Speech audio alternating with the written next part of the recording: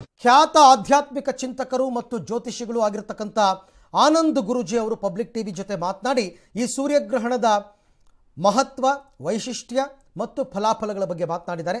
ಏನು ಹೇಳಿದ್ದಾರೆ ಅಂತ ಕೇಳೋಣ ಬನ್ನಿ. ಪ್ರತಿ ಬಾರಿ ಗ್ರಹಣ ಅಂದ್ರೇ ಒಂದಷ್ಟು ಸಮಸ್ಯೆಗಳು ತರ್ತಕ್ಕಂಥದ್ದು. ಆ ಗ್ರಹಣ ಅಂತ ಆದಾಗ ಈ ಪ್ರಕೃತಿ ಮೇಲೆ ಆಗುವಂತಹ ಒಂದಷ್ಟು ವೈಪರೀತ್ಯಗಳನ್ನು ನಾವೆಲ್ಲರೂ ನೋಡ್ತಾ ಬಂದಿದ್ದೀವಿ. ಸಾಮಾನ್ಯ ಪ್ರತಿಯೊಬ್ಬರಿಗೂ ಗೊತ್ತಿರುವಂಥ ವಿಚಾರಣೆ. ಆದರೆ ಈಗ ಪ್ರಸ್ತುತ ಸೂರ್ಯಗ್ರಹಣ, ಮೊನ್ನೆಯಷ್ಟೇ ಚಂದ್ರಗ್ರಹಣ ಆಯಿತು. ಚಂದ್ರಗ್ರಹಣದಿಂದ ಒಂದಷ್ಟು ಭೂಮಿ ಮೇಲಾದಂತಹ ವೈಪರೀತ್ಯಗಳನ್ನು ತಾವೆಲ್ಲರೂ ನೋಡಿದ್ರಿ. ಚಂಡಮಾರುತ ಆಯಿತು, ಹಾಗೆ ಒಂದಷ್ಟು ಸಮಸ್ಯೆಗಳಾಯಿತು. ಮಳೆ, ಒಂದು ಕಡೆ ಮಳೆ ಜಾಸ್ತಿ, ಒಂದು ಕಡೆ ಪ್ರವಾಹಕ್ಕೆ ಈಡಾಗಿದ್ದು, ಇದೆಲ್ಲ ಹೀಗೆ ಒಂದಕ್ಕೊಂದು ಜಾಸ್ತಿ ಆಗ್ತಾನೆ ಬಂತು. ಆದರೆ ಇದರ ಮಧ್ಯದಲ್ಲಿ ಈ ಬಾರಿ ಸಂಭವಿಸ್ತಕ್ಕಂತಹ ಸೂರ್ಯಗ್ರಹಣ ಇದೆಯಲ್ಲ, ಇದು ಇನ್ನೊಂದು ಹೆಜ್ಜೆ ಮುಂದಿದೆ.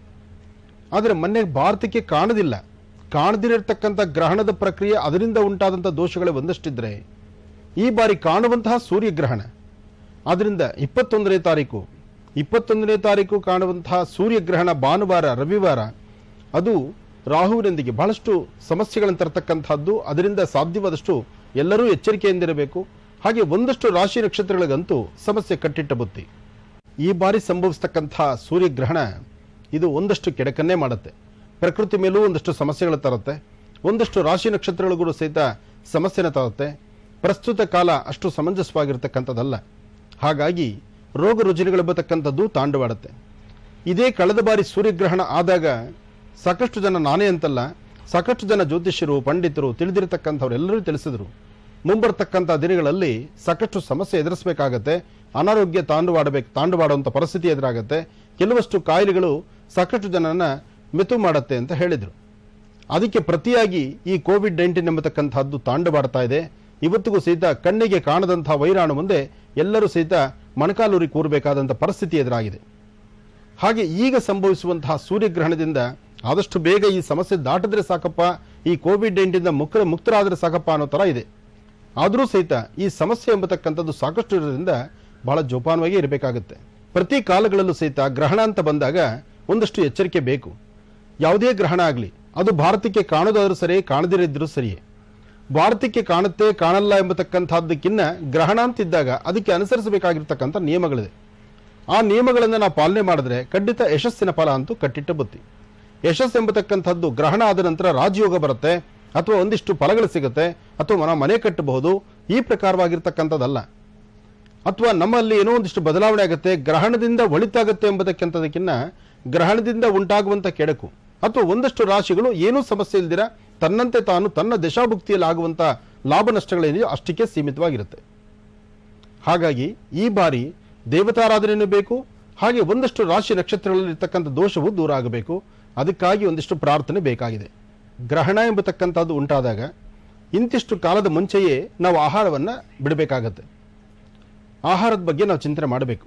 ಅದಕ್ಕಾಗಿ ರಾತ್ರಿ 9ವರೆಗೆ, ಅಂದರೆ ಹಿಂದಿನ ದಿವಸ ರಾತ್ರಿ 9ವರೆಗೆ ಊಟವನ್ನು ಮಾಡಿ ಕೈ ತೊಳಿತಕ್ಕಂಥದ್ದೇ ಪದ್ಧತಿ ಇದೆ. ವಯಸ್ಸಾಗಿರ್ತಕ್ಕಂಥ ಹಿರಿಯರು, ಗರ್ಭಿಣಿ ಸ್ತ್ರೀಯರು ಅಥವಾ ಸಣ್ಣ ಪುಟ್ಟ ಮಕ್ಕಳು, ಅವ್ರಿಗೆ ತೊಂದರೆ ಆಗುತ್ತೆ ಅಂತ ನಾವು ಸಾಧ್ಯವಾದಷ್ಟು ಒಂದಿಷ್ಟು ಸಮಯವನ್ನು ತೆಗೆದುಕೊಂಡು ಬೆಳಿಗ್ಗೆ ಸ್ವಲ್ಪ ಹಾಲು ಅಥವಾ ಏನಾದರೂ ಒಂದಿಷ್ಟು ಆಹಾರವನ್ನು ತೆಗೆದುಕೊಳ್ಳೋದಕ್ಕೆ ಒಂದು ಅವಕಾಶ ಇದೆ. ಆದರೆ ಶಾಸ್ತ್ರ ಪ್ರಕಾರ ಹಿಂದಿನ ದಿವಸ ರಾತ್ರಿ 9ವರೆಗೆ ಊಟ ಮಾಡ್ತಕ್ಕಂಥದ್ದು ಪಂಚಾಂಗದಲ್ಲಿ ಬಹಳ ಸ್ಪಷ್ಟವಾಗಿ ಬರೆದಿಟ್ಟಿದ್ದಾರೆ. ವೃಷಭ ಮಿಥುನ ರಾಶಿಯವರಿಗೆ ಒಂದಷ್ಟು ಜಾಗರೂಕತರಾಗಿರಬೇಕು. ಯಾಕೆಂದರೆ ವೃಷಭ ಮಿಥುನ ರಾಶಿಯಲ್ಲೇ ಈ ಬಾರಿ ಗ್ರಹಣ ಎಂಬತಕ್ಕಂಥದ್ದು, ಸೂರ್ಯಗ್ರಹಣ ಎಂಬತಕ್ಕಂಥದ್ದು ಇದೆ. ಹಾಗಾಗಿ ವೃಷಭ ಮಿಥುನ ರಾಶಿಯವರು ಎಚ್ಚರಿಕೆಯಾಗಿದ್ದರೆ ಸಾಕು. ಹಾಗೂ ವೃಷಭ ರಾಶಿಯ ನಕ್ಷತ್ರ ಜೊತೆಗೆ ಕರ್ಕಾಟಕ ರಾಶಿ, ಹಾಗೆ ಒಂದಷ್ಟು ಬೇರೆ ರಾಶಿಗಳಿದ್ದರೂ ಅದರಲ್ಲೂ ವೃಶ್ಚಿಕ, ಅದಕ್ಕೆಂದರೆ ಎದುರು ಇರ್ತಕ್ಕಂಥ ಮನೆಗಳಾದ್ರಿಂದ ಒಂದಷ್ಟು ಇರುತ್ತೆ. ಆದರೂ ಭಯಪಡಬೇಕಾದಿಲ್ಲ. ಯಾವುದೇ ಕಾರಣಕ್ಕೂ ಪ್ರತಿಯೊಂದು ಕಾಲದಲ್ಲೂ ಸಹಿತ ಸಂಭವಿಸ್ತಕ್ಕಂಥ ಸಮಸ್ಯೆಗೆ ಒಂದು ಪರಿಹಾರ ಇರುತ್ತೆ. ಸಮಸ್ಯೆ ಅಂತ ಬಂದಾಗ ಪರಿಹಾರ ಹಿಂದೆಲೇ ಉಟ್ಕೊಂಡಿರುತ್ತೆ. ಆದರೆ ಪರಿಹಾರವನ್ನು ಮಾಡಿಕೊಳ್ಳುವಂತಹ ಗುಣ, ಆ ಚೈತನ್ಯ, ಜೊತೆಗೆ ಅದಕ್ಕೆ ಸರಿಯಾದಂಥ ಮಾರ್ಗದರ್ಶನ ಬೇಕಾಗುತ್ತೆ. ಆ ಮಾರ್ಗದರ್ಶನದಿಂದ ಮಾತ್ರ ಎಲ್ಲವೂ ಸಾಧ್ಯ. ಹಾಗೆ ಎಲ್ಲರೂ ಭಯಪಡಬೇಕಾದಿಲ್ಲ. ಗ್ರಹಣ ಅಂದ ತಕ್ಷಣ ಅಬ್ಬಾ ಏನೋ ಆಗೋಗ್ಬಿಡುತ್ತೆ, ನಮ್ಮ ರಾಶಿ ನಕ್ಷತ್ರದ ಮೇಲೆ ಬಂದಿರುತ್ತೆ, ಅಥವಾ ನಮ್ಮ ನಕ್ಷತ್ರದ ಮೇಲೆ ಇದ್ದಾಗ ಏನೋ ಒಂದು ಸಮಸ್ಯೆ ಆಗ್ಬೋದೇನೋ ಎಂಬತಕ್ಕಂಥದ್ರ ಭಯ ಬೇಡ. ಆ ಪ್ರಕಾರ ಭಯ ಯಾರೂ ಪಡೆದಿರ ಸಾಧ್ಯವಾದಷ್ಟು ಎಚ್ಚರಿಕೆಯಿಂದ ಇದ್ದು ಹೇಗಿರಬೇಕು, ಗ್ರಹಣ ಕಾಲದಲ್ಲಿ ಆಚರಿಸಬೇಕಾಗಿರ್ತಕ್ಕಂಥ ರೀತಿ ನೀತಿಗಳೇನು, ನಿಯಮಗಳೇನು, ಅದರಲ್ಲೂ ಮನೆಯಲ್ಲಿ ವಯಸ್ಸಾಗಿರ್ತಕ್ಕಂಥ ಹಿರಿಯರಿದ್ದರೆ ಅದರ ಸಂಪೂರ್ಣ ಮಾಹಿತಿಯನ್ನು ಹಿರಿಯರು ತಿಳಿಸ್ತಾರೆ. ಆದರೆ ಹಿರಿಯರ ಮಾತನ್ನು ಆಲಿಸಬೇಕು. ಈ ಕೋವಿಡ್-19ನಿಂದ ಈ ಮಹಾಮಾರಿ ಕರೋನಾ ಎಲ್ಲರನ್ನೂ ಸಹಿತ ಪ್ರತಿಯೊಬ್ಬರಿಗೂ ಸಹಿತ ಇವತ್ತು ಹಿರಿಯರ ಪಾಠವನ್ನು ಕೇಳುವಂತಹ ಒಂದಷ್ಟು ಗುಣವನ್ನು ದಾರಿ ತೋರಿಸಿದೆ. ಮೊದಲಾಗಿ ಈ ಬಾರಿ ಸಂಭವಿಸತಕ್ಕಂತಹ ಸೂರ್ಯಗ್ರಹಣ ಬೆಳಗ್ಗೆ 10:13 1:33 ಇದೆ. ಹೀಗಿರೋದ್ರಿಂದ ಈ ಸಮಯದಲ್ಲಿ ಒಂದಷ್ಟು ಜಪತಪಗಳನ್ನು ಮಾಡ್ಕೊಳ್ತಕ್ಕಂಥದ್ದು ಬಹಳ ಉತ್ತಮ. ಪ್ರತಿ ಸರ್ತಿ ಗ್ರಹಣ ಕಾಲವನ್ನು ನಾವು ಹೇಳ್ತಿರ್ತೀವಿ. ಗ್ರಹಣ ಕಾಲದಲ್ಲಿ ಎಷ್ಟು ಜಪತಪ ಅನುಷ್ಠಾನಗಳನ್ನು ಮಾಡ್ಕೊಳ್ತೀವೋ, ಎಷ್ಟು ಕಾರ್ಯಸಿದ್ಧಿಯನ್ನು ಮಾಡ್ಕೊಳ್ತೀವೋ ಅಷ್ಟು ಯಶಸ್ಸಿನ ಫಲ. ಹಾಗೆ ಈ ಬಾರಿ ಸಂಭವಿಸುವಂತಹ ಗ್ರಹಣ ಸೂರ್ಯಗ್ರಹಣ ಒಂದಿಷ್ಟು ಕಾರವಾಗಿರೋದ್ರಿಂದ ಒಂದಷ್ಟು ಶಾಂತಿ ಹವನಗಳನ್ನು ಒಂದಷ್ಟು ದೇವಾಲಯಗಳಲ್ಲಿ ಬಹಳ ಶಾಸ್ತ್ರಬದ್ಧವಾಗಿ ಮಾಡೋದಕ್ಕೆ ಮುಂದಾಗಿದ್ದಾರೆ. ಅದಕ್ಕೆ ಸಂಬಂಧಪಟ್ಟಂಗೆ ಆಯಾ ರಾಶಿ ನಕ್ಷತ್ರದವರು ಹೋಗಿ ಒಂದು ಪ್ರಾರ್ಥನೆ ಮಾಡಿಸೋದು ಖಂಡಿತ ತಪ್ಪಲ್ಲ. ಆದರೆ ದೇವಾಲಯಕ್ಕೆ ಹೋದರೂ ಸಹಿತ ಅಂತರವನ್ನು ಕಾಯ್ದುಕೋಬೇಕು. ಈ ಹಿಂದೆ ಯಾವುದೇ ಕಾರ್ಯಕ್ರಮ ಆದರೂ ನುಗ್ಗುಲಿತ್ತು, ಎಲ್ಲರೂ ಒಂದು ಕಡೆ ಸೇರ್ತಿದ್ರು. ಜಾಗ ಚಿಕ್ಕದಾಗ್ಲಿ ದೊಡ್ಡದಾಗ್ಲಿ ಎಲ್ಲ ಒಂದು ಕಡೆ ಸೇರುವಂತಹದ್ದಿತ್ತು. ಆದರೆ ಈಗಿನ ಪರಿಸ್ಥಿತಿ ಅದಲ್ಲ. ಈಗ ಸಾಧ್ಯವಾದಷ್ಟು ಕನಿಷ್ಠ ಪಕ್ಷ 3 ಅಡಿ ಡಿಸ್ಟೆನ್ಸ್ ಅಲ್ಲಿ ಕೂತು ಅನುಷ್ಠಾನವನ್ನು ಮಾಡಬೇಕಾದ್ರೆ ಧರ್ಮ ಇದೆ. ಅದಕ್ಕಾಗಿ ದೇವಸ್ಥಾನಕ್ಕೆ ಬರಲಿ, ಯಾವುದೇ ಒಂದು ಪೂಜಾ ಮಂದಿರ, ಧ್ಯಾನ ಮಂದಿರ, ಜಪ ತಪ ಅನುಷ್ಠಾನ ಕೂತ್ಕೋಬೇಕಾದ್ರೂ ಮನೆಯಲ್ಲಿದ್ದರೂ ಸಹಿತ ಅಂತರವನ್ನು ಕಾಯ್ದುಕೊಳ್ಳಿ ಅಂತ ಹೇಳ್ತಕ್ಕಂಥದ್ದು ಇವತ್ತಿನ ಪದ್ಧತಿಯಾಗಿದೆ. ಗ್ರಹಣ ಕಾಲದಲ್ಲಿ ಈ ಪ್ರೀತಿ ವಿಶ್ವಾಸ ಅಂತಲೋ, ಬಾಂಧವ್ಯ ಅಂತಲೋ, ಈ ನವ ದಂಪತಿಗಳಂತಲೋ, ಅಥವಾ ಈ ಕೆಲವೊಂದಷ್ಟು ಏನು ಹೇಳಿದ್ರು ಸಹಿತ ನಾವಿರೋದೇ ಹೀಗೆ, ನಾವು ಮಾಡೋದೇ ಹೀಗೆ. ನೋಡಿ, ಶಾಸ್ತ್ರಬದ್ಧ ಹೇಳುತ್ತೆ ಯಾವುದೇ ಕಾರಣಕ್ಕೂ ದಂಪತಿಗಳು ಸೇರಬಾರ್ದು. ಗ್ರಹಣ ಕಾಲದಲ್ಲಿ ದಂಪತಿಗಳು ಸೇರಬಾರ್ದು. ಹಾಗೆ ಇದು ಗರ್ಭಿಣಿ ಸ್ತ್ರೀಯರು ಮನೆಯಿಂದ ಹೊರಗೆ ಬರಬಾರ್ದು. ಗರ್ಭಿಣಿ ಸ್ತ್ರೀಯರು ಸಾಧ್ಯವಾದಷ್ಟು 4 ಗೋಡೆ ಮಧ್ಯದಲ್ಲೇ ಇರಬೇಕು. ಮತ್ತು ಆಹಾರವನ್ನು ನಿಷೇಧಪಡಿಸಿದ್ದಾರೆ. ಆಹಾರ ಮಾಡಬಾರ್ದು, ಏನು ಊಟ ಮಾಡುವಂಥದ್ದಿಲ್ಲ, ಟಿಫನ್ ತಿನ್ನುವಂಥದ್ದಿಲ್ಲ, ಹಾಲು ಮೊಸರು ಏನೂ ಬೇಕಿಲ್ಲ, ಎಲ್ಲದರಲ್ಲೂ ಸ್ವಲ್ಪ ದೂರ ಇರಿ. ಈ ಸಮಯದಲ್ಲಿ ನೀವು ಆಚರಿಸಬೇಕಾದ ನಿಯಮ ಏನಪ್ಪಾ ಅಂದರೆ ಒಂದಿಷ್ಟು ಜಪ ತಪ ಅನುಷ್ಠಾನಗಳನ್ನು ಮಾಡ್ತಕ್ಕಂಥದ್ದು, ದೇವತಾ ಪ್ರಾರ್ಥನೆ ಮಾಡ್ತಕ್ಕಂಥದ್ದು, ಅಥವಾ ಯಾರಾದರೂ ಗುರುಗಳು ನಿಮಗೆ ಉಪದೇಶ ಕೊಟ್ಟಿರ್ತಕ್ಕಂಥ ಮಂತ್ರ ಇದ್ದರೆ ಆ ಮಂತ್ರವನ್ನು ಈ ಸಮಯದಲ್ಲಿ ಜಪಿಸಿ. ಇದು ನಿಮಗೆ ಸಾಕಷ್ಟು ಯಶಸ್ಸನ್ನು ತಂದುಕೊಡುತ್ತೆ. ಇನ್ನು ದೂರಬಾರ ಪ್ರಯಾಣ ಅಂತೂ ಖಂಡಿತ ನಿಷೇಧ ಅಂತ ಹೇಳ್ತಾರೆ. ಆದರೆ ಹೊರಡಲೇಬೇಕಾದಂಥ ಪ್ರಸಂಗ ಇದ್ದರೆ ಆಗಲೂ ಸಹಿತ 100 ಬಾರಿ ಆಲೋಚನೆ ಮಾಡಿ. 1 ಬಾರಿ ಅಲ್ಲ, 100 ಬಾರಿ ಆಲೋಚನೆ ಮಾಡಿ. ಬೇಕಾ ಇವತ್ತು ಪ್ರಯಾಣ ಮಾಡಬೇಕಾ, ಅದು ಈ ಸಮಯದಲ್ಲಿ ಗ್ರಹಣ ಕಾಲದಲ್ಲಿ ದೂರಬಾರ ಹೊರಡತಕ್ಕಂಥದ್ದು, ಅತಿಯಾಗಿ ವೇಗವಾಗಿ ಚಲಾಯಿಸ್ತಾ ಇರತಕ್ಕಂಥದ್ದು, ಅಥವಾ ಯಾವುದಾದ್ರು ಕಾಗದ ಪತ್ರಗಳಿಗೆ ಸಹಿ ಹಾಕುವಂಥದ್ದು, ಏನಾದರೂ ಒಂದು ಕಮಿಟ್ಮೆಂಟ್ ಮಾಡ್ಕೊಳ್ತಕ್ಕಂಥದ್ದು ಇದ್ಯಾವುದು ಸಮಂಜಸವಲ್ಲ. ಭಾನುವಾರ ಘಟಿಸುತ್ತಿರುವಂತಹ ಸೂರ್ಯಗ್ರಹಣದ ಫಲಾಫಲಗಳು ಏನು, ಯಾವ ರೀತಿ ಎಚ್ಚರಿಕೆಯಿಂದ ಇರಬೇಕು, ಏನು ಮಾರ್ಗದರ್ಶನವನ್ನು ಪಾಲಿಸಬೇಕು, ಈ ಎಲ್ಲ ವಿಚಾರಕ್ಕೆ ಸಂಬಂಧಪಟ್ಟಂತೆ ಮಹರ್ಷಿ ಆನಂದ ಗುರುಜಿಯವರು ಸಲಹೆ ಸೂಚನೆಗಳನ್ನು ಕೊಡ್ತಾ ಇದ್ದಾರೆ. ನೋಡೋಣ ಬನ್ನಿ. ಗ್ರಹಣ ಕಾಲದಲ್ಲಿ ದಾನ ಮಾಡುವ ಪ್ರಕ್ರಿಯೆ ಇಲ್ಲ. ಆದರೆ ಗ್ರಹಣಕ್ಕೂ ಮುನ್ನ ಒಂದು ಕೆಂಪು ವಸ್ತ್ರ, ಒಂದು ಧೂಮ್ರವರ್ಣ, ಧೂಮ್ರವಸ್ತ್ರ, ಕೆಂಪು ವಸ್ತ್ರ, ಧೂಮ್ರವರ್ಣ, ಕೆಂಪು ವರ್ಣ, ಈ ತರಹದ 2 ವಸ್ತ್ರಗಳನ್ನು ತೆಗೆದುಕೊಂಡು ಕೆಂಪು ವಸ್ತ್ರದಲ್ಲಿ ಗೋಧಿ ಕಟ್ಟತಕ್ಕಂತಹದ್ದು. ಅಂದರೆ 2 ಹಿಡಿಯಷ್ಟು ಗೋಧಿ ಅಥವಾ ಅರ್ಧ ಕೆಜಿ ಗೋಧಿ, ಅಥವಾ ನಿಮ್ಮ ಶಕ್ತಿ ಅನುಸಾರ. ಯಾಕೆಂದರೆ ನಾನು ಇಷ್ಟು ಪ್ರಮಾಣ ಅಂತ ಹೇಳಿದ್ರೆ ಗುರುಗಳು ನಾನು ಬಡವ ಇದ್ದೇನೆ, ಈಗಿನ ಸಮಯ ಬಹಳ ಕಷ್ಟಕಾಲ, ನಾನು ಇಷ್ಟು ಧಾನ್ಯ ಎಲ್ಲಿಂದಪ್ಪ ತರಲಿ ಅಂತಕ್ಕಂಥದ್ದು ಇರುತ್ತೆ. ನೀವು ಯಾವುದೇ ಕಾರಣಕ್ಕೂ ಇಷ್ಟೇ ಖರ್ಚು ಮಾಡಿ ಹೀಗೆ ಮಾಡಿ ಅಂತ ಎಲ್ಲೂ ಯಾವ ಶಾಸನದಲ್ಲೂ ಬರೆದಿಲ್ಲ. ಮಾಡೋದನ್ನು ನಿಮ್ಮ ಶಕ್ತಿಯಾನುಸಾರ ಒಂದು ಕೆಂಪು ವಸ್ತ್ರ, 1 ಹಿಡಿಯಷ್ಟು ಗೋಧಿ, ಹಾಗೆ ಒಂದು ಧೂಮ್ರವರ್ಣ, ಅದರಲ್ಲಿ ಒಂದಿಷ್ಟು ಉದ್ದಿನಬೇಳೆ, ಉದ್ದು ಮತ್ತು ಗೋಧಿ ಇವೆರಡೂ ಸಹಿತ 2 ಗಂಟೆಗಳನ್ನು ಕಟ್ಟಿ ಒಂದೊಂದು ದಕ್ಷಿಣೆಯನ್ನು ಇಟ್ಟು ನಿಮ್ಮ ಮನೆ ದೇವರ ಹತ್ರ ಇಟ್ಟು ಪ್ರಾರ್ಥನೆ ಮಾಡಿ. ಸಾಮಾನ್ಯಕ್ಕೆ ಯಾವುದೇ ಗ್ರಹಣಗಳಾದರೂ ಗ್ರಹಣ ಕಾಲದಲ್ಲಿ ಶಿವಾರಾಧನೆ ಮಾಡ್ತಕ್ಕಂಥದ್ದು ಅಥವಾ ಕೇಶವ ಆರಾಧನೆ ಮಾಡ್ತಕ್ಕಂಥದ್ದು ಬಹಳ ಉತ್ತಮ. ಹಾಗಾಗಿ ಶಿವಕೇಶವರನ್ನು ಆರಾಧನೆ ಮಾಡ್ತಕ್ಕಂಥದ್ದು ಗ್ರಹಣ ಕಾಲದಲ್ಲಿ ಸಾಕಷ್ಟು ಯಶಸ್ಸನ್ನು ತಂದುಕೊಡುತ್ತೆ.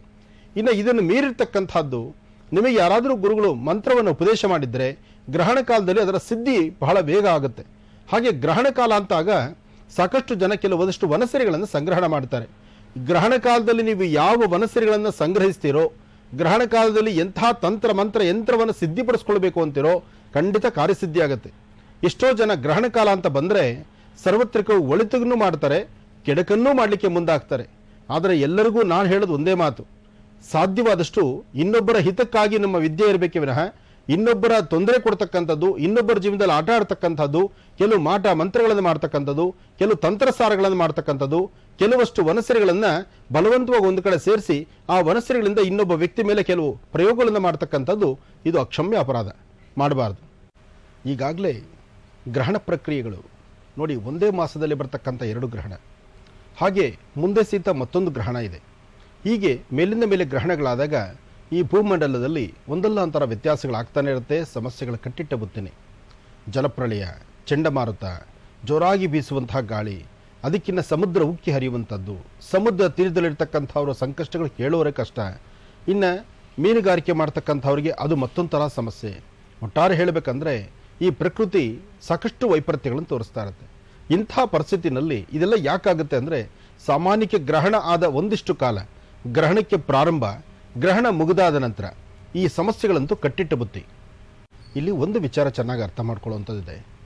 ಆಸೆ ಆಕಾಂಕ್ಷೆಗಳೆಂಬತಕ್ಕಂಥದ್ದು ಮನುಷ್ಯನಿಗಲ್ದಿರೋ ಮರಕ್ಕಲ್ಲ. ಆದರೆ ಈ ಪ್ರಕೃತಿಯಲ್ಲಿ ಜೀವರಾಶಿಗಳಿದೆ, ಜಲಚರಗಳಿದೆ, ಪ್ರಾಣಿ ಪಕ್ಷಿಗಳಿದೆ, ದನಕರುಗಳಿದೆ, ಎಲ್ಲವೂ ಇದೆ. ಎಲ್ಲವೂ ಇದ್ರೂ ಸಹಿತ ಅದು ಆಯಾ ಕಾಲದ ಬಗ್ಗೆ ಮಾತ್ರ ಚಿಂತನೆ ಮಾಡ್ತಾ ಇರತ್ತೆ. ಆದರೆ ಮನುಷ್ಯ ಹಾಗಲ್ಲ. ಮನುಷ್ಯನ ಚಿಂತನೆ ಏನಿದೆ, ಈಗೂ ಮುಂದಕ್ಕೂ ಇನ್ನು ಮುಂದಿನ 7 ತಲೆಮಾರಿಗೂ. ಹಾಗಾಗಿ ಎಲ್ಲವೂ ನನಗೇ ಬೇಕು ಎಂಬತಕ್ಕಂಥ ಆಸೆ ಆಕಾಂಕ್ಷೆಯಲ್ಲಿದ್ದು ಈ ಸುಂದರವಾದಂಥ ಪ್ರಕೃತಿಯನ್ನೇ ಹೊಡೆದು ತಿನ್ನುವಂಥ, ಪ್ರಕೃತಿನೇ ನಾಶ ಮಾಡುವಂತಹ ಒಂದಷ್ಟು ಗುಣ ಕೆಲವೊಂದಷ್ಟು ಜನ ಮುಂದಾಗ್ತಾರೆ. ಅದೇನಾಗುತ್ತೆ, ಒಂದೇಟ್ ಅಂತ ಬಿದ್ದಾಗ ಆ ಪರಿಸರದಲ್ಲಿರ್ತಕ್ಕಂಥವ್ರೆಲ್ಲರೂ ಹೊಡೆತ ತಿನ್ನಬೇಕಾಗತ್ತೆ. ಇವತ್ತಿಗೂ ಸಹಿತ ಈ ನಡೀತಿರ್ತಕ್ಕಂಥದ್ದು ಸಾಕಷ್ಟು ಪ್ರಕೃತಿಯಲ್ಲಿ ಆಗ್ತಿರ್ತಕ್ಕಂಥ ಬದಲಾವಣೆಗಳು, ಒಂದಷ್ಟು ಸಮಸ್ಯೆಗಳು ಇದೇ ನಡೀತಾ ಇರತಕ್ಕಂಥದ್ದು. ಹಾಗಾಗಿ ಇಲ್ಲಿ ಇಂತಹ ಸಮಸ್ಯೆ ಬಂದಾಗ ನಾವು ಎಚ್ಚೆತ್ತುಕೊಂಡು ಸಾಧ್ಯವಾದಷ್ಟು ಪ್ರಕೃತಿ ಉಳಿವಿಕೆಗಾಗಿ ಚಿಂತನೆ ಮಾಡಬೇಕು. ಹಾಗೆ ಜಲಚರಗಳಾಗಲಿ, ಪ್ರಾಣಿ ಪಕ್ಷಿಗಳಾಗಲಿ, ದನಕರುಗಳಾಗಲಿ, ಮನುಷ್ಯ ತನ್ನ ಆಹಾರ ಪದ್ಧತಿ ಏನಿದೆಯೋ ಅದನ್ನು ಹೊರತುಪಡಿಸಿ ಇನ್ಯಾವುದಕ್ಕೂ ಕೈ ಹಾಕಬಾರ್ದು. ಆದರೆ ಎಲ್ಲ ರುಚಿ ಬೇಕು ಅಂತ ಹೇಳಿ ಎಲ್ಲ ಥರ ಪಶು ಪಕ್ಷಿ ಪ್ರಾಣಿಗಳನ್ನೆಲ್ಲ ಹೊಡೆದು ತಿನ್ನುವಂತಹ ಒಂದು ಪ್ರಕ್ರಿಯೆಗೆ ಮನುಷ್ಯ ಮುಂದಾದರೆ ಪ್ರಕೃತಿ ಆಲೋಚನೆ ಮಾಡುತ್ತೆ. ನಾನು ನಿನ್ನನ್ನು ಸಹಿತ ಉಳಿಸ್ಲಿಕ್ಕೆ, ನಿನ್ನ ಒಂದು ಅಭಿವೃದ್ಧಿ ಬಗ್ಗೆ ನಿಮ್ಮ ಚಿಂತನೆ ನಾವು ಮಾಡುವಾಗ ನಮ್ಮ ಪರಿಸರದಲ್ಲಿರ್ತಕ್ಕಂಥ ವನ್ಯಪ್ರಾಣಿಗಳಿಂದ ಬದುಕೊಂಡು ಎಲ್ಲವೂ ಸಹಿತ ನೀವು ಹೊಡೆದು ತಿನ್ನೋದೇ ಆದರೆ, ಈ ಸೃಷ್ಟಿನೇ ನನಗೆ ಬೇಕು ಅಂತ ಚಿಂತನೆ ಮಾಡೋದಾದ್ರೆ ನಿನ್ನನ್ನು ನಾಶ ಮಾಡೋದ್ರಲ್ಲಿ ಖಂಡಿತ ತಪ್ಪೇನು ಅಂತ ಮರುಪ್ರಶ್ನೆ ಹಾಕುತ್ತೆ. ಅದರಿಂದ ನಾವು ಬದುಕಬೇಕಾದ್ರೆ ನಮ್ಮ ಸುತ್ತಮುತ್ತ ಇರತಕ್ಕಂಥ ಎಲ್ಲರನ್ನೂ ಬದುಕಿಸ್ಲಿಕ್ಕೆ ನಾವು ಚಿಂತನೆ ಮಾಡಬೇಕು. ಹಾಗೆ ಮನುಷ್ಯನಿಗೆ ವಿಶೇಷವಾದ ಗುಣ ಇದೆ. ಹಾಗೆ ಆತನ ಆಲೋಚನೆ ಬಹಳ ದೊಡ್ಡದಾದಂಥ ರೀತಿಯಲ್ಲಿರಬೇಕು. ಆಲೋಚನೆ ಹೇಗಿರಬೇಕು, ನಾನು, ನನ್ನ ಪರಿಸರ, ನನ್ನ ಸುತ್ತಮುತ್ತಲಾದಂಥ ಈ ಪ್ರಕೃತಿ ಎಲ್ಲವೂ ಸುಭಿಕ್ಷವಾಗಿರಬೇಕು. ಆದರೆ ಇವತ್ತೇನಾಗಿದೆ, ಇವತ್ತು ಸಾಕಷ್ಟು ಮನುಷ್ಯ ಅವರ ಬುದ್ಧಿಯೋ, ಅವರ ಚೈತನ್ಯವೋ, ಅಥವಾ ಜ್ಞಾನವೋ, ಅಥವಾ ಎಲ್ಲವೂ ಸಹಿತ ತಾನು ಅರ್ತಿದ್ದೀನಿ ಅಂತ, ತಿಳಿದಿದ್ದೀನಿ ಅಂತ ಎಲ್ಲಿವರೆಗೂ ಮನುಷ್ಯ ಅಹಂ ಬ್ರಹ್ಮಾಸ್ಮಿ ಆಗ್ತಾನೋ, ನಾನೇ ನಾನು, ನನ್ನಿಂದ ಮಾತ್ರ ಸಾಧ್ಯ ಅಂತ ಈ ಚಿಂತನೆಗೊಳಗಾಗ್ತಾನೋ, ಈ ಪ್ರಕೃತಿನಲ್ಲಿ ಎಲ್ಲವೂ ಸಹಿತ ಹೀಗೆ ನಾಶ ಆಗ್ತಾ ಹೋಗುತ್ತೆ. ಗ್ರಹಣ ಪ್ರಾರಂಭದಲ್ಲೇ ತಲೆಗೆ ಸ್ನಾನ ಮಾಡಿಕೊಂಡು ಗ್ರಹಣ ಪ್ರಾರಂಭ ಆಯಿತು ಅಂದರೆ 10 ಗಂಟೆ 13 ನಿಮಿಷಕ್ಕೆ ಜಪಾನುಷ್ಠಾನಕ್ಕೆ ಕೂತ್ಕೊಳ್ಳೋದು ಒಂದು ಕ್ರಮ. ಆ ಸಮಯದಲ್ಲಿ ಯಾರನ್ನೂ ಮಾತಾಡ್ದಿರ ಅವರ ಶ್ರೇಯಸ್ಸಿಗಾಗಿ, ಅವರ ಯಶಸ್ಸಿಗಾಗಿ ಒಂದಷ್ಟು ಜಪತಪಗಳನ್ನು ಮಾಡಿದ್ರೆ ಸಂಪೂರ್ಣವಾದ ಫಲವನ್ನು ಸಿದ್ಧಿಪಡಿಸ್ಕೊಳ್ಬೋದು. ಇದೇ ಗ್ರಹಣ ಕಾಲದಲ್ಲಿ ವಾಸ್ತುಶಾಂತಿಗಾಗಲಿ, ಅಥವಾ ತಮ್ಮ ಒಂದು ಯಶಸ್ಸಿಗಾಗಲಿ, ಅಥವಾ ತಮ್ಮ ಪರಿಸರ ಸದಾಕಾಲ ಹಸನ್ಮುಖಿತನ ಇರಲಿ ಅಂತಾಗಲಿ ಒಂದಷ್ಟು ತಂತ್ರಸಾರಗಳಿದೆ. ಈ ತಂತ್ರಸಾರಗಳನ್ನು ಮಾಡಿಕೊಳ್ಳೋದು ಅದು ಮತ್ತೊಂದು ಕ್ರಮ. ಅಥವಾ ಇದೇ ಸಮಯದಲ್ಲಿ ಒಂದಷ್ಟು ವನಸರಿಗಳನ್ನು ಸಂಗ್ರಹಣ ಮಾಡ್ತಕ್ಕಂಥದ್ದು. ಯಾಕೆಂದರೆ ಗ್ರಹಣ ಕಾಲದಲ್ಲಿ ವನಸರಿಗಳ ಸಂಗ್ರಹ ಶೀಘ್ರವಾಗಿ ಪರಿಹಾರವನ್ನು ಕೊಡ್ತಕ್ಕಂಥದ್ದು, ಯಶಸ್ಸನ್ನು ಕಲ್ಪಿಸ್ತಕ್ಕಂಥದ್ದು. ಇದೇ ಗ್ರಹಣ ಕಾಲದಲ್ಲಿ ಒಂದು ತೆಂಗಿನ ಮರದಿಂದ ಹಣ್ಣಾಗಿರ್ತಕ್ಕಂತಹ, ಸಂಪೂರ್ಣವಾಗಿ ಹಣ್ಣಾಗಿರ್ತಕ್ಕಂಥ ಪೂರ್ಣ ಫಲವನ್ನು, ಅಂದರೆ ಒಂದು ತೆಂಗಿನಕಾಯಿನ ಜೋಪಾನವಾಗಿ ಮರದಿಂದ ತಳಗಿಳಿಸ್ತಕ್ಕಂಥದ್ದು. ಯಾವುದೇ ಕಾರಣಕ್ಕೂ ಭೂಸ್ಪರ್ಶ ಆಗಬಾರ್ದು, ಭೂಮಿ ಮುಟ್ಟಬಾರ್ದು. ಆ ಮುಟ್ಟದಿರತಕ್ಕಂಥ ಕಾಯಿನ ತಂದು ಅದನ್ನು ಇದೇ ಸಮಯದಲ್ಲಿ ಮಂತ್ರಿಸಿ ಜಪ ಮಾಡಿಟ್ಕೊಂಡು ಆ ಕಾಯಿನ ಪುನಃ ಮನೆಯ ದ್ವಾರಕ್ಕೆ ಕಟ್ಟೋದ್ರಿಂದ ಆ ಮನೆಗೆ ಯಾವುದೇ ದುಷ್ಟಶಕ್ತಿಗಳ ಒಳಗೆ ಪ್ರವೇಶ ಮಾಡಲ್ಲ ಅಂತಕ್ಕಂಥದ್ದು ಇವತ್ತಿಗೂ ಪ್ರತೀತಿ ಇದೆ. ಅಂದರೆ ಸೂರ್ಯಗ್ರಹಣ, ಈ ಬಾರಿಯ ಸೂರ್ಯಗ್ರಹಣ ಅಷ್ಟು ವಿಶೇಷವಾಗಿರ್ತಕ್ಕಂಥದ್ದು. ಯಾವುದೇ ಗ್ರಹಣ ಆದರೂ ಇಷ್ಟೆಲ್ಲ ತಂತ್ರಗಳಿದೆ. ಹಾಗೆ ಈ ಬಾರಿ ಸಹಿತ ವಿಶೇಷವಾದಂಥ ಭಸ್ಮವನ್ನು ತಯಾರು ಮಾಡ್ಕೋಬಹುದು. ಯಾಕೆಂದರೆ ಈ ಗ್ರಹಣದ ಪ್ರಕ್ರಿಯೆಯಲ್ಲಿ ಅನುಷ್ಠಾನವನ್ನು ಬೇಕಾಗಿರ್ತಕ್ಕಂಥ ಪದಾರ್ಥಗಳನ್ನು ಮೊದಲೇ ಸಿದ್ಧತೆ ಮಾಡಿಕೊಂಡು ಅದನ್ನು ಆ ದಿನ ಗ್ರಹಣಕ್ಕೆ ಬೇಕಾದಂಥ ಪದಾರ್ಥ ರೆಡಿ ಮಾಡಿಕೊಂಡ್ರೆ ಅವತ್ತು ಭಸ್ಮವನ್ನು ತಯಾರು ಮಾಡ್ಕೋಬೋದು. ಈ ಭಸ್ಮ ಹೇಗಪ್ಪ ಅಂದರೆ, ಗ್ರಹಣ ಯಾವುದೇ ಒಂದು ಗ್ರಹಣ ಕಾಲದಲ್ಲಿ ತಯಾರಾದಂತಹ ಪದಾರ್ಥಗಳು ಮತ್ತೊಂದು ಗ್ರಹಣ ಬಂತು ಅಂದರೆ ಅದರ ಆಯುಷ್ ಪ್ರಮಾಣ ಕಳ್ಕೊಳ್ಳುತ್ತೆ, ಅದರ ಶಕ್ತಿ ಕಳ್ಕೊಳ್ಳುತ್ತೆ.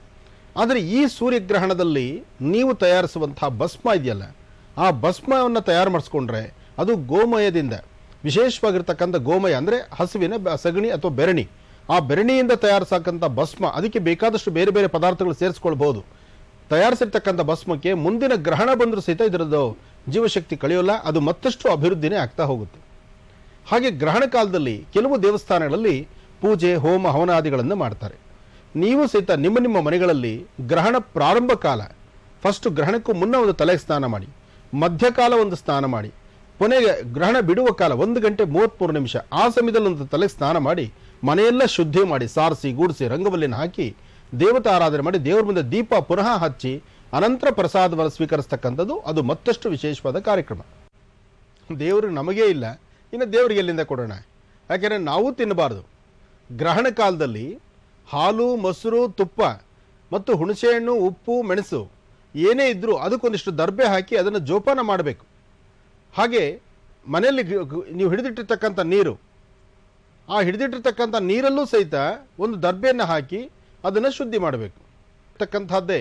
ಹಾಗೆ ಒಂದಷ್ಟು ಜನ ವಿತಂಡವಾದ ಮಾಡೋರಿದ್ದಾರೆ. ದರ್ಬೆ ಸೀತಾದೇವಿಯ ಕೇಶಗಳು ಅಂತ ಹೇಳ್ತಾರೆ. ಸೀತೆ ಭೂಮಿಯಲ್ಲಿ ಹೋಗಬೇಕಾದ್ರೆ, ಭೂಪ್ರವೇಶ ಮಾಡಬೇಕಾದ್ರೆ ಆಕೆಯ ಕೇಶಗಳಿಂದ ಬಂದಂಥದ್ದು ದರ್ಬೆ ಅಂತ ಹೇಳ್ತಾರೆ. ಅದರಿಂದ ಆ ದರ್ಬೆಗೆ ಅಂತಹ ಒಂದು ಶಕ್ತಿ ಆಯಿತು. ಹಾಗೆ ದರ್ಬೆ ದೇವರ ಸಾನ್ನಿಧ್ಯದಲ್ಲಿ ಹಾಗೂ ಅಡಿಗೆಯ ಪದಾರ್ಥಗಳ ಹತ್ರ, ಹಾಗೆ ಯಾವುದೇ ಕಾರಣಕ್ಕೂ ಗ್ರಹಣಕ್ಕೂ ಮುನ್ನ ಮಾಡಿರ್ತಕ್ಕಂಥ ಅಡಿಗೆಯನ್ನು ಅದನ್ನು ಜೋಪಾನವಾಗಿ ಎಲ್ಲೋ ಇಟ್ಟು ಅದ್ರ ಮೇಲೆ ಒಂದು ದರ್ಬೆ ಇಟ್ಟು ಗ್ರಹಣ ಬಿಟ್ಟು ಆದಮೇಲೆ ಪುನಃ ಅದು ತಿನ್ನಬಾರ್ದು. ಅದಕ್ಕೋಸ್ಕರ ಸರ್ವೇ ಸಾಮಾನ್ಯವಾಗಿ ಈ ಸಮಯದಲ್ಲಿ ಇಡ್ಲಿ ಹಿಟ್ಟು, ದೋಸೆ ಹಿಟ್ಟು ಅಥವಾ ಯಾವುದೇ ಒಂದು ಪದಾರ್ಥಗಳನ್ನು ಗ್ರಹಣಕ್ಕೂ ಮುನ್ನ ಅದನ್ನು ತೆಗೆದಿಡೋದಿಲ್ಲ. ಎಷ್ಟೋ ಕಡೆ ಗ್ರಹಣ ಕಾಲದಲ್ಲಿ ಹೋಟ್ಲುಗಳನ್ನು ಸಹಿತ ಕ್ಲೋಸ್ ಮಾಡ್ತಾರೆ. ಸೂರ್ಯಚಂದ್ರನಲ್ಲಿ ಸೂರ್ಯನ ಪಿತೃಕಾರಕ ಅಂತೀವಿ, ಅಂದರೆ ತಂದೆಗೆ ಸಂಬಂಧಪಟ್ಟದ್ದು ಅಂತ ಹೇಳ್ತೀವಿ. ಹಾಗೆ ಚಂದ್ರನ ಮಾತೃಕಾರಕ ಅಂತ ಹೇಳ್ತೀವಿ. ಕಳೆದ ಬಾರಿ ಚಂದ್ರ ಇದ್ದ, ಅಂದರೆ ಕಳೆದ ಬಾರಿ ಚಂದ್ರಗ್ರಹಣ ಆಯಿತು. ಈಗ ಸೂರ್ಯಗ್ರಹಣ ಇದೆ. ಸೂರ್ಯಗ್ರಹಣ ಆದ್ದರಿಂದ ಇಲ್ಲಿ ನಾವು ಆಲೋಚನೆ ಮಾಡಬೇಕಾದ್ದು, ನಮ್ಮ ಜಾತಕಕ್ಕೆ, ನಮ್ಮ ರಾಶಿ ನಕ್ಷತ್ರಕ್ಕೆ ಈ ಗ್ರಹಣದಿಂದ ದೋಷ ಇಲ್ಲ ಅಂತಂದಾಗ ನಮ್ಮ ಸ್ವಯಚ್ಛೆ ಮೇಲೆ ನಾನು ಏನಾದರೂ ಮಾಡಬಹುದಾ, ಅಥವಾ ನಾನು ಏನು ಬೇಕಾದ್ರೂ ಇರ್ಬೋದಾ, ಅಥವಾ ನನ್ನ ಇಷ್ಟದ ಪ್ರಕಾರ ಓಡಾಡಬಹುದಾ ಅಂದುಕೊಳ್ಳೋದು ಮಹಾಪರಾಧ. ಹಾಗಾಗಿ 27 ನಕ್ಷತ್ರ 12 ರಾಶಿಗೆ ಸಂಬಂಧಪಟ್ಟಂಗೆ ಪ್ರತಿಯೊಬ್ಬರೂ ಗ್ರಹಣಾಚರಣೆ ಮಾಡತಕ್ಕಂಥದ್ದು ಬಹಳ ಉತ್ತಮ. ಅದರಲ್ಲಿ ಪ್ರತ್ಯೇಕವಾಗಿ ವೃಷಭ, ಮಿಥುನ, ಕರ್ಕಾಟಕ, ವೃಶ್ಚಿಕ, ಮೀನ ಈ ರಾಶಿಗಳವರು ಮಾತ್ರ ಒಂದಷ್ಟು ಎಚ್ಚರಿಕೆ ಇರಬೇಕು. ಈ ರಾಶಿಯವರು ಪ್ರತ್ಯೇಕವಾಗಿ ಒಂದಷ್ಟು ಜಪತಪಗಳನ್ನು ಮಾಡಿಕೊಳ್ಳಬೇಕು. ಹಾಗೆ ಮನೆಯಲ್ಲಿ ಮನೆ ದೇವರ ಪ್ರಾರ್ಥನೆ ಆಗಲಿ ಅಥವಾ ಹಿರಿಯರ ಕೃಪಾಶೀರ್ವಾದ, ಆ ಹಿರಿಯರು ಏನು ಮಾರ್ಗದರ್ಶನ ಕೊಡ್ತಾರೋ ಅವರಂತೆ ಪಾಲನೆ ಮಾಡತಕ್ಕಂಥದ್ದು.